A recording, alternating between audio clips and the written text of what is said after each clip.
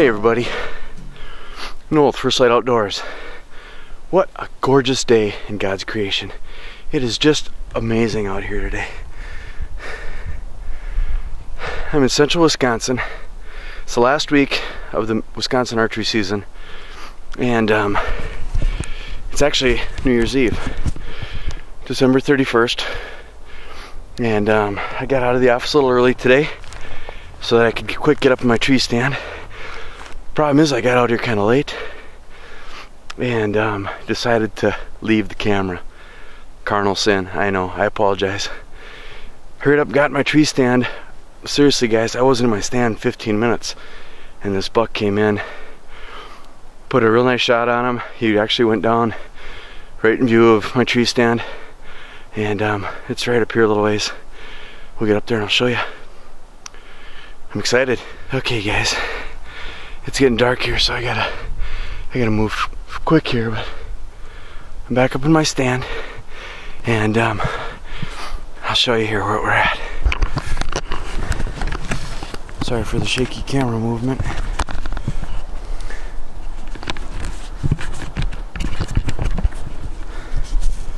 Okay, the buck came from right in that direction, and see that angled tree right there, the one that kind of right through there is where he came through. Came right under that tree. Came walking right up through there. And right below that horizontal branch there, maybe you can kind of see the trail that goes in through there. And he actually, right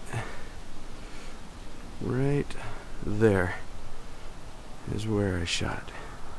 My arrow's actually right over there in the snow somewhere.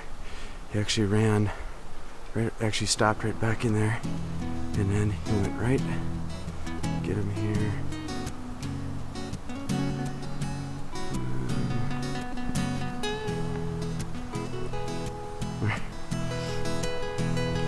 I can see him there.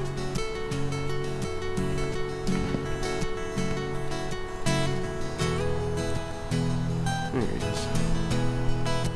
Right there. See the antlers? So, yeah.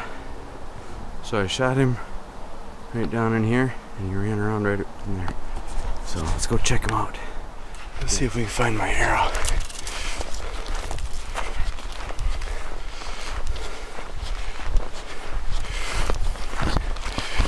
Let's see.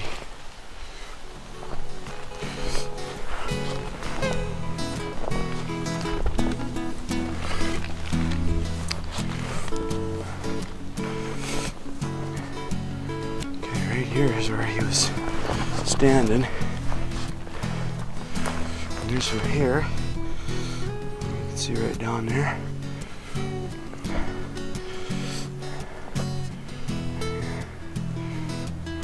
Seeing any marks where my arrow might have sliced into the snow.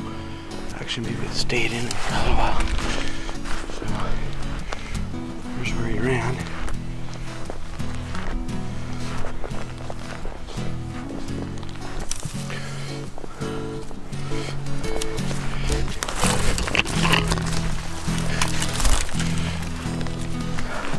I got a feeling this is my arrow sticking out, dragging in the snow here.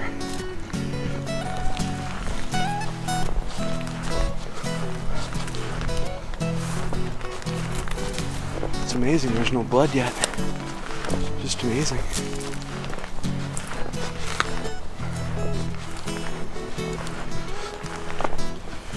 You know, this should be a lesson to you. Here's his tracks.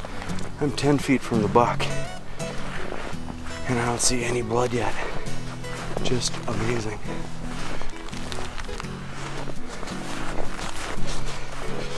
Oh, there he is, right there. You're on the log here. There's the first spot of blood right there. And there's my arrow. Fell off right in the tree here. Amazing.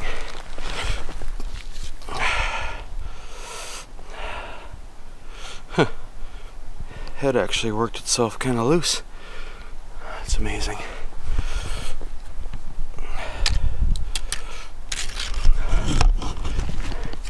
I need a cameraman here with me today. There he is. 4, 5, 6, 7, 8. Actually 7. Just 3 on this side and 3 with the broad tine on this side. A little bit of junk underneath here. Not a monster buck, but you know what, this late in the season and given this area that we're hunting here in Wisconsin, we'll take them. Nice bodied deer. Actually, what I'm going to be using to clean them today is the little Havilon knife. I got my big knife with too, but I've heard good things about these. I've got the replaceable blades on them, and so we're going to give it a workout here on this nice whitetail. So, point I'd like to make, you know, you guys were with me when we followed that blood trail in, and this deer, actually the first blood that was on the snow was literally 10 feet away from it.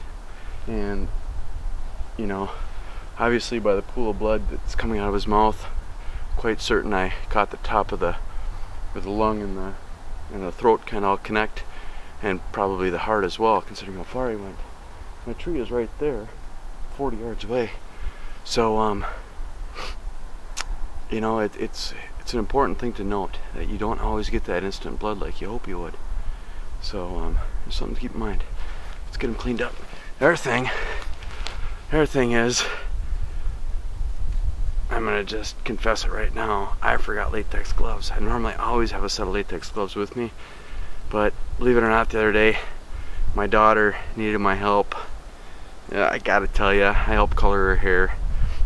And you know, the gloves that they send with these hair kits are flimsy, they tear when you put your hands in them. Guys, they're not made for guys' hands. So I knew where I had a pair of latex gloves, so I ran and grabbed them out of my pack. And I got a whole box of them down in my storeroom downstairs, and I just didn't replenish them, and I'm kind of regretting it now. But I do have some field wipes to get cleaned up with, but I highly recommend always using latex gloves when you're cleaning any kind of game animals.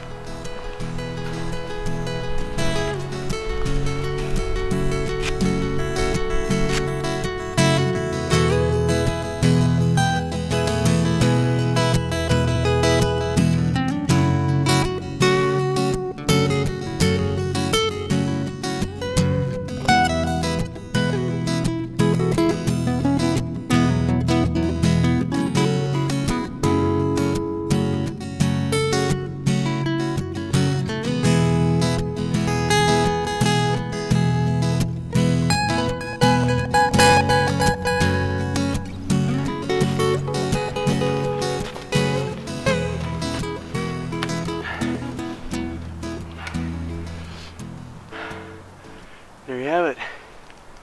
He's all dressed and ready to leave. Let's see if we can find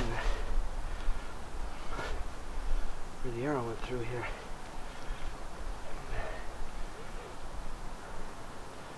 Yep. Took out the bottom of the heart. Right through the bottom of the heart.